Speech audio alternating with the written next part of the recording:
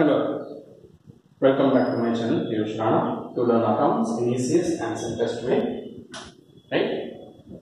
TYBCom, as it is given introductory lecture ले दिया है आप लोग को of reconciliation of profits of cost and finance।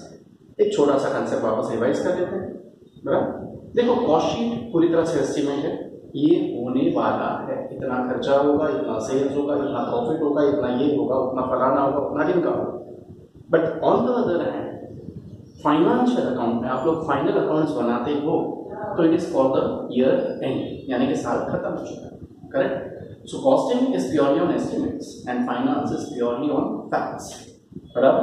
उसमें आप लोगों ने सारे इनकम सारे एक्सपेंसेस पकड़े, लेकिन कॉस्ट शीट में हम लोगों ने कौन से इनकम एक्सपेंस पकड़े?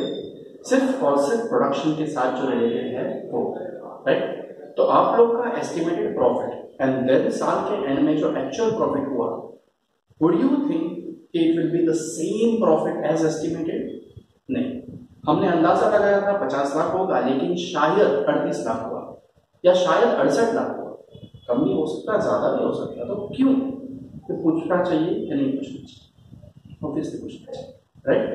You should be able to understand कि व्हाई द डिफरेंस अराइज, और इसी डिफरेंस को जानना यानी कि रिकंसिलिएशन करना। Reconcile means to recheck and to find out कि why this thing happened, analysis करना। उसका फॉर्मेट सिंपल सा ही आप लोगों ने 11th स्टैंडर्ड में भी सीखा हुआ है, बट एज इट इज के मैंने इंट्रोडक्टरी लेक्चर में भी बोला हुआ है कि आई डोंट एज्यूम कि एवरीवन नो इट। तो एक फॉर्मेट है in the books of whatever it is, what you are preparing reconciliation statement as on so and so date या for the year so and so whatever it is given, right. Profit as per cost. अब मैं सम number 2 शुरू करने वाला हूं जो कि थोड़ा इजी है, बराबर, और उसमें थोड़ी प्रिंटिंग मिस्टेक भी है, so that I can tell you okay, what is the mistake exactly, right? So let us start the sum very early. तो profit as per cost उन्होंने दिया हुआ है, अगर फाइनेंस दिया है तो फाइनेंस भी लिखो, यहाँ पे दोनों दिए हैं, मैंने कॉस्ट दे दिया है। If you take cost, think from the viewpoint of finance. If you take finance, think from the viewpoint of cost. And what you have to think, बराबर? इसमें कुछ चीजें करनी है ऐड और कुछ चीजें करनी है लेस। तो क्या ऐड क्या लेस, तो मैंने यहाँ पे अलग से लिख के दे दिया, क्योंकि यहाँ पे फिर गंदा लगेगा, बहुत खिचड़ी हो जाएगी। Add what? More income less expense. किसके हिसाब से? फाइनेंस के हिसाब से। क्यों? क्योंकि मैंने यहाँ पे बेस कौन सा लिया है? Cost, right. नहीं, मेरी उंगलियां कोई ऐसी बराबर नहीं जा रही है, मैं यहाँ पे देख रहा हूँ, इसके लिए बराबर उंगली पहुंच रही है, okay. Than less, less what? More expense less income, या लेस इनकम मोर एक्सपेंस, ठीक है। किसके हिसाब से? एफए के हिसाब से। Very simply, you will be understanding the sum. Okay, I will just take my chalk. Wait for a minute, please. So first, we will read out the question, right? देखते हैं और डिसाइड करते हैं कि add क्या होगा, less क्या होगा। एक बार ये डिसाइड हो गया, आपको इमीडिएटली यहाँ पे इस फॉर्मेट में डालना है। आप लोग क्या करोगे? एक पेंसिल लेके बैठो या शीट है तो, इफ नॉट जस्ट एक नोटबुक है आपके वहां पे मार्क करके रखो, ये पहले का इफेक्ट ये होगा, दूसरे का इफेक्ट ये होगा, राइट। शीट्स अगर किसी के पास नहीं है, कल परसों में बहुत लोगों ने सब्सक्राइब किया हुआ है, if you don't have the sheets of the questions of cost sheet और reconciliation whatever it is, please message me on 9960139727। I will send you the PDF, okay. It's for everyone, those who want to learn, right. The net profit of धुरा limited shown by the cost account for the year ended 31st March 2015 was, एक correction है आप लोग कर लेना, 10,53,000, okay. वो थोड़ा सा उंगली मिस्टेक हो गया था। And by the financial account for the same was 5,02,000। अब देखो एस्टिमेट कितना किया था? 10,53,000, whereas actual profit is 5,02,000 only. 8 lakh का डिफरेंस आ रहा है, क्यों आ रहा है देखना पड़ेगा, राइट। देखते हैं। A scrutiny of the figures of the financial cost accounts and the cost accounts reveal the following fact. Okay, now I have taken base as my cost. आप लोग चाहो तो फाइनेंस को भी लो, लेकिन आप किसके हिसाब से सोचोगे? कॉस्ट के हिसाब से, ओके। मैंने कॉस्ट दिया है, मुझे बेस कौन सा मिल रहा है यहाँ पे?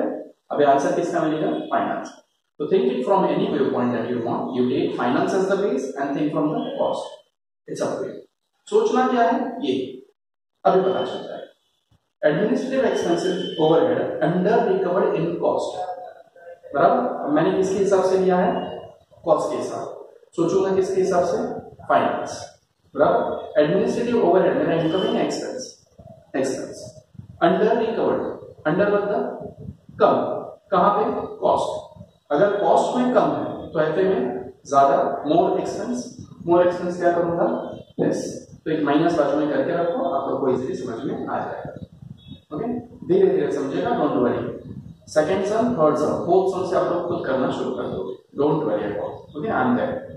ठीक है, when factory overheads are over recovered in cost, factory overheads incoming expense over in cost मतलब कॉस्ट में ज्यादा, हमें किसके हिसाब से सोचना है, एफ।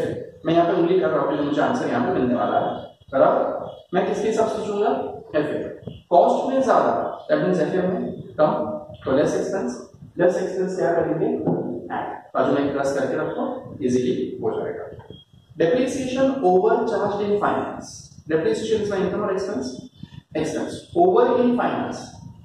मतलब फाइनेंस में ज्यादा, किसके हिसाब से सोच रहा है, फाइनेंस के हिसाब से। फाइनेंस के हिसाब से ही सोच रहा है, फाइनेंस में ज्यादा है, तो ओवर मतलब कि मोर एक्सपेंस क्या होगा, less.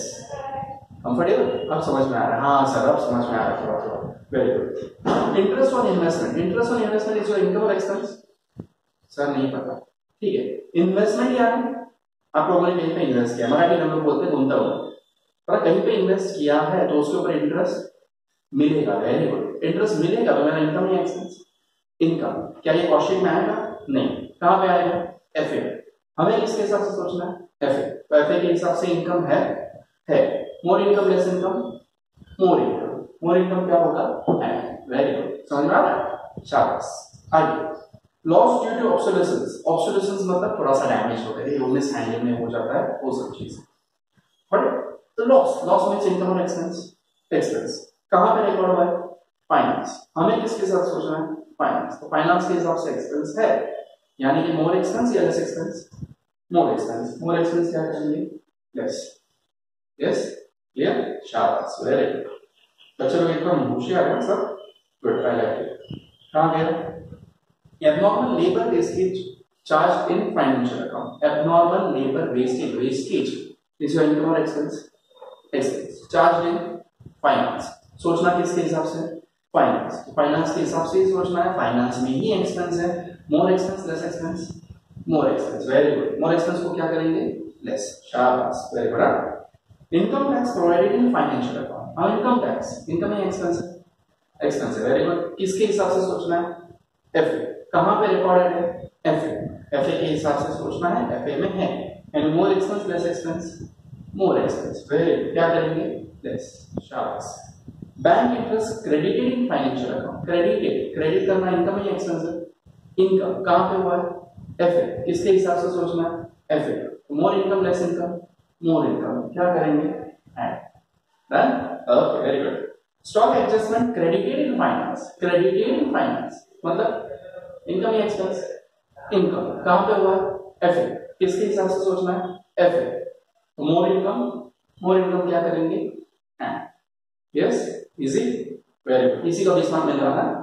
Loss due to depreciation in stock value change in charge in financial account. Loss बोले तो इनकम या एक्सपेंस। कहां रिकॉर्ड हुआ, फाइनेंस। किसके हिसाब से सोचना है, फाइनेंस। क्यों, मैंने बेस कॉस्ट दिया, राइट, ये चीज याद रखना। हमेशा ही फाइनेंस के हिसाब से सोचना ऐसा नहीं है, मैंने बेस कॉस्ट दिया, इसके लिए फाइनेंस। रिपीट करते हैं एक बार, ठीक है। Loss due to depreciation, loss income या एक्सपेंस। कहां रिकॉर्ड हुआ है, फाइनेंस। किसके हिसाब से सोचना है, फाइनेंस। तो एक्सपेंस है, यानी मोर एक्सपेंस लेस एक्सपेंस, मोर एक्सपेंस क्या करेंगे, लेस, इजी। अब बस इसे सॉल्व करना शुरू करना है। तो मैंने ऑलरेडी लिख के रखा हुआ है, right, what I have written, profit as per cost 10,53,000, correct. अब पहले का इफेक्ट क्या है अपना, लेस, बराबर। तो admin overhead under recovered in cost 14,800, done. दूसरा, factory overhead over recovered in cost. अच्छा, ये पहले से जो लिखा हुआ था ना, कल मैं ऑलरेडी वीडियो रिकॉर्ड करने वाला था, लेकिन मोबाइल गिर गया अचानक, फिर मैंने छोड़ दिया। मतलब चल बच्चे लोग को आराम, और ऊपर वाला बोल रहा है तो भी आराम कर, मैंने कर दिया, okay. Factory overheads over recovered. दूसरा क्या है, add. Factory overheads over recovered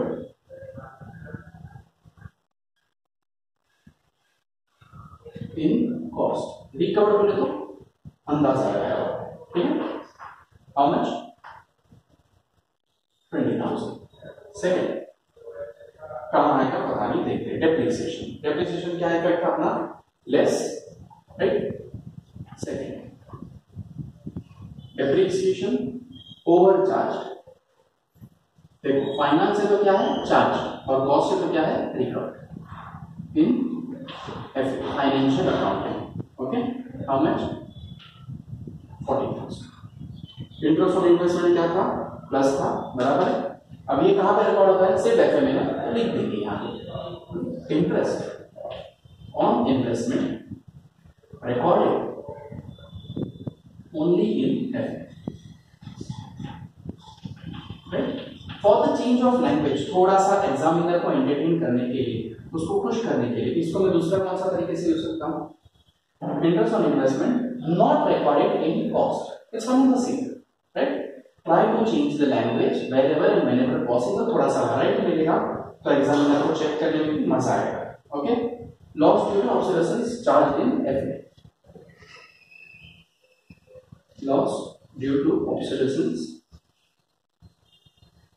charge in FA, same to same sentence लिखा तो भी कोई फर्क नहीं पड़ता। Okay, if you are able to change it only then you change the sentences. 24,000 1 2 3, correct. Abnormal labour wastage ये भी तो लेस ही था, ठीक है। Abnormal labour wastage charge in FA, it is 2 lakh I guess, yes. 1 2 3 4 5, fifth even that was in finance itself, less नहीं था। income tax, now here I have written charged in finance, बराबर। तो मैं क्या लिख सकता हूँ अभी, not recorded in cost।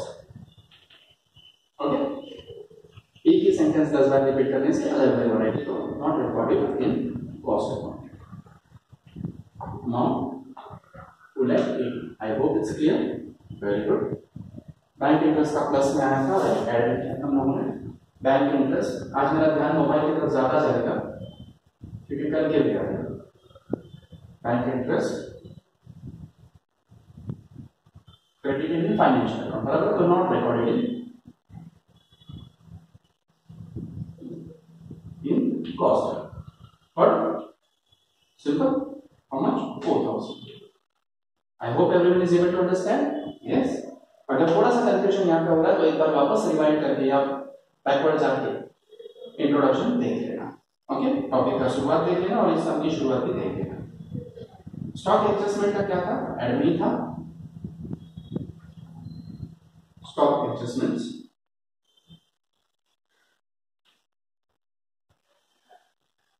Stock adjustments credit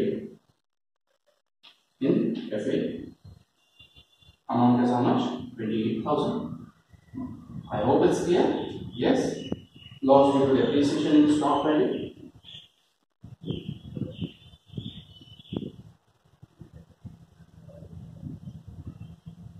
Stock value recorded only in finance. How much? 48,000. Done. हो गया। आप लोगों ने इफेक्ट दे दिया, बराबर। इफेक्ट देने के बाद छोटी सी चीज क्या करनी है, बस ये ऐड वाले को सब प्लस करो, उसका टोटल बाहर भेजो, लेस वाले को टोटल करो, उसका टोटल बाहर भेजो, प्लस करके माइनस करो। सर क्या बोले कुछ समझाया, ठीक है। ये सबका प्लस करेंगे तो 20 30 30 प्लस 20 50 54, ठीक है। मेरा कैलसी चल गया फटाफट, तो 10 lakh 53 plus 54 that is 11 lakh 70 ना 11 lakh 3,000 7,000 कर लेते हैं।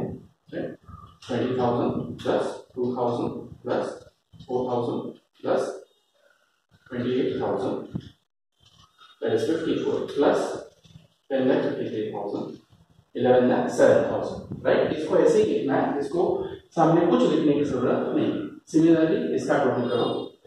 ओके, अब इसको मेमोरी प्लस में m प्लस है ना, उसमें डाल के रखो, काम आपका आसान हो जाएगा।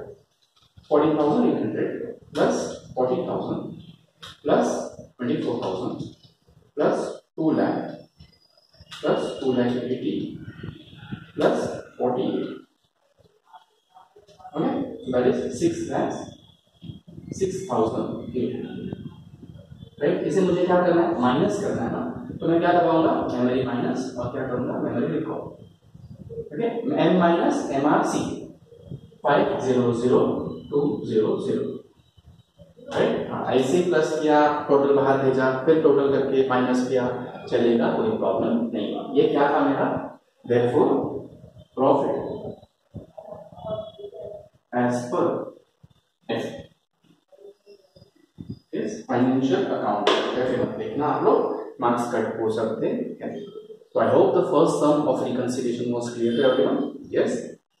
अच्छा, चैनल को अभी 2 महीने हो गए हैं अपने और 612 अब तक हुए हैं, हमें 1000 तक पहुंचाना है. तो प्लीज प्लीज प्लीज चैनल को सब्सक्राइब, वीडियोस को लाइक शेयर और कमेंट मारो. By the time, take care.